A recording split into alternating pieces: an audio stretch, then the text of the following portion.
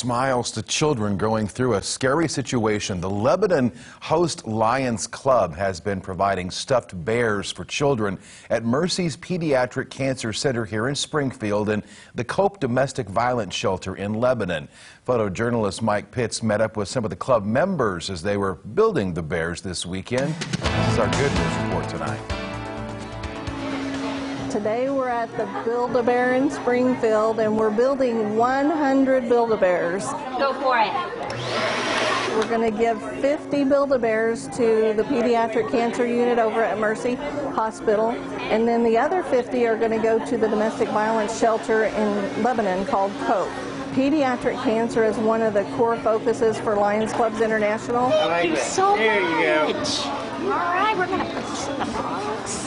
And this is our second year to do this for the pediatric cancer kids.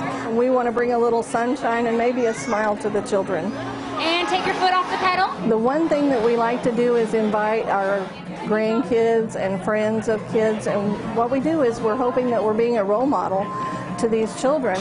These kids are learning a life lesson about what it feels like to do something for someone else. As soon as we finish up, we are headed right out the door. We'll head right straight over to the Mercy Hospital, and we'll go to the 7th floor. We'll take them directly to the Pediatric Cancer Unit, and they can put them right to work.